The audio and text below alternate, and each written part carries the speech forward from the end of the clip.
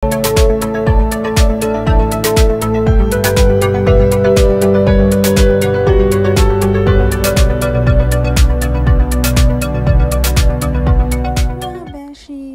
tutulong ko sa inyo kung paano gumawa ng Chinese shrimp wonton. Ingredients: pig ear. You need to slice or dice it there. And then dried mushroom. You need to palambutin and then again dice it. And then the minced pork and the fresh shrimp.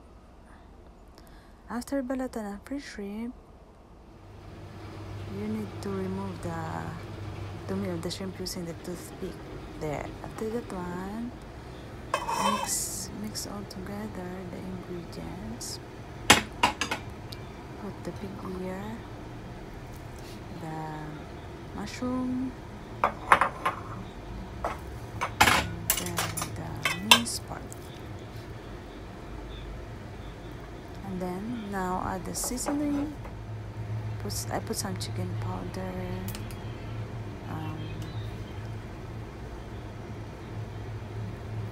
teaspoon of salt there, sugar, some fish sauce or patis,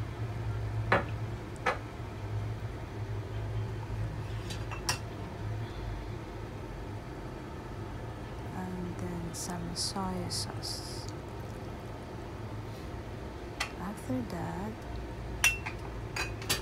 mix all the ingredients there. After na mix mo na siya, yan na yung ibabalot mo using a wonton na pambalot there. That's more than enough. Yan, finish na yung ating wonton. It's ready for the wonton with shrimp head soup. This is the shrimp head, the ingredients for the soup. And then this dried fish. Kaya kailangan mo siyang ibahing. And then wash. Para lalabas yung bango niya, yung amoy niya. This is so good. This dried fish. Chinese dried fish. There. Iihaw ng mabuti. Para ma-remove din yung mga kaliskis.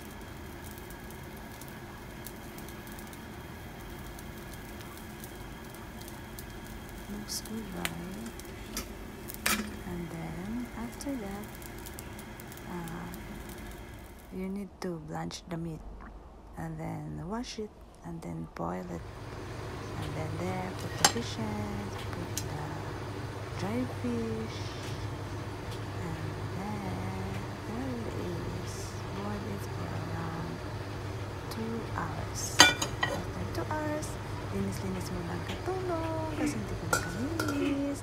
And then there it is. After 2 hours, remove ko na yung fish head kasi gusto na yan kainin nila amo. Sinisipsip nila yung fish, ay yung shrimp head kasi andun daw yung flavor. Then, ready na for the combination. This is a noodle of Chinese. And then, boil ko na yung wonton. Add it to the noodle. Tiga-anim na, pero kasya na kasi nalagay na siya. And then, it's time for the yum soup. This is so tasty. This is so tasty.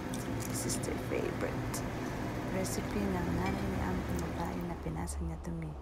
To add the menu, we had stir-fried asparagus with garlic, and then some duck, roasted duck.